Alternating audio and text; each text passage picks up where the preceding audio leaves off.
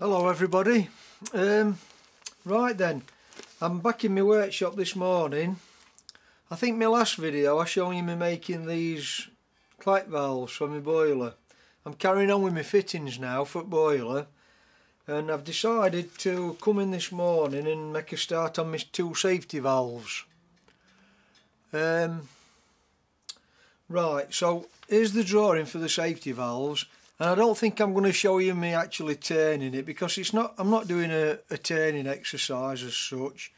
I'm just explaining what the fittings are that I'm making and how I'm doing them and where they fit, etc, etc. So I've decided to make these two safety valves my next little job. I think reason for that is my springs just come from China.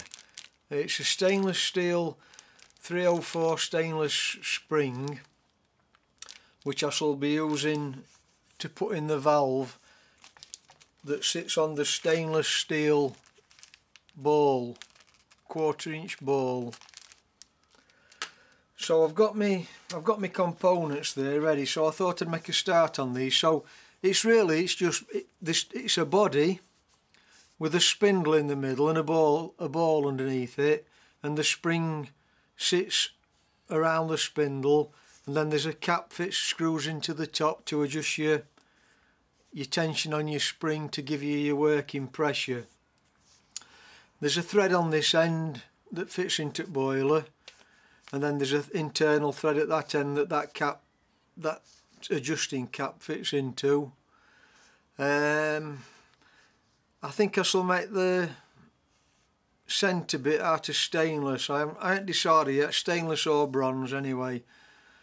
So that's what I'm going to do next. I've got my clack valves fitted. I'll just zoom into them and show you if you didn't see my other video.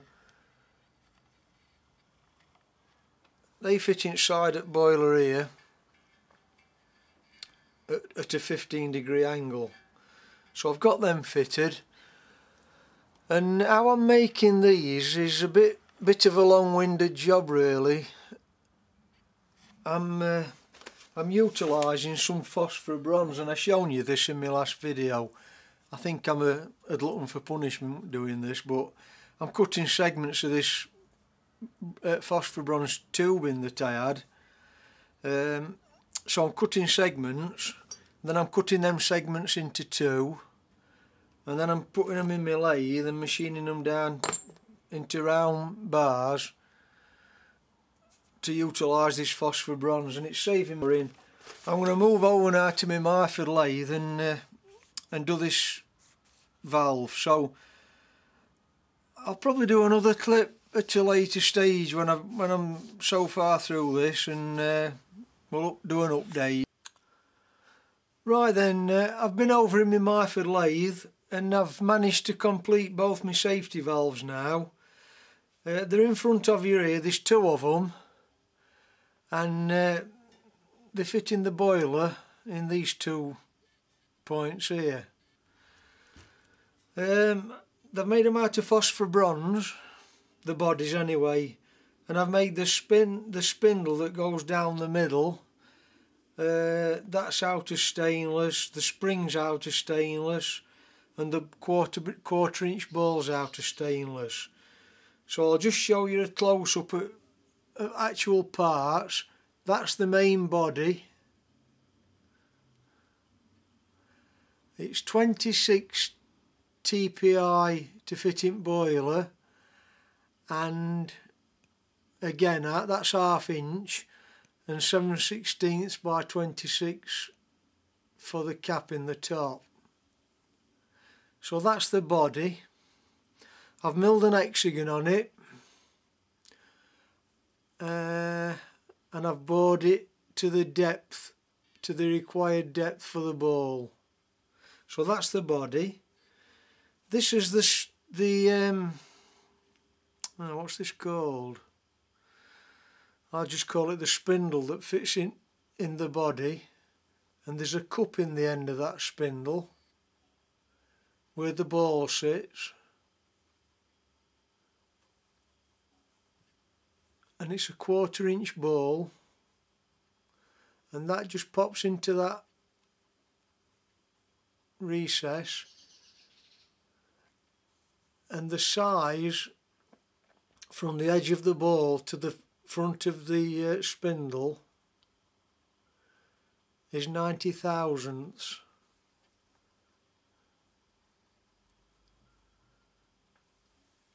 And then the spring fits onto this like so. I may have to just adjust the length of this spring to get me correct PSI. Then that fits into the body,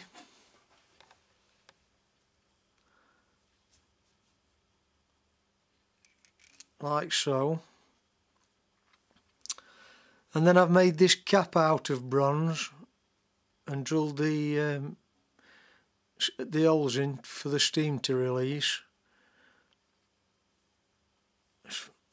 Let me just get my hand around that a bit better. And there's a little spigot on this for the spring to sit on, like so. So that goes down the centre of that centre spindle and screws into the end.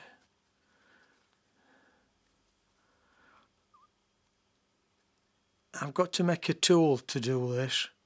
I can't quite grip it with my fingers, but anyway, you get the idea. And that's going to screw down now to give me correct PSI on me for the releasing of the ball for the steam. So I've got the other one done identical to this, and these just sitting top of boiler like so.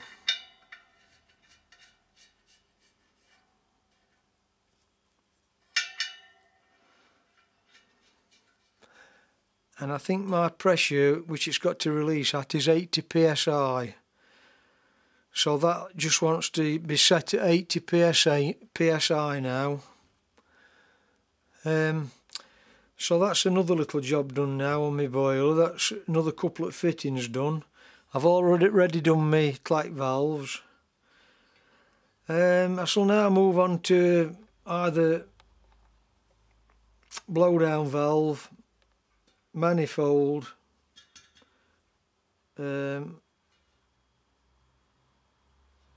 what else is the water gauge tubes to fit in, and all housings for them.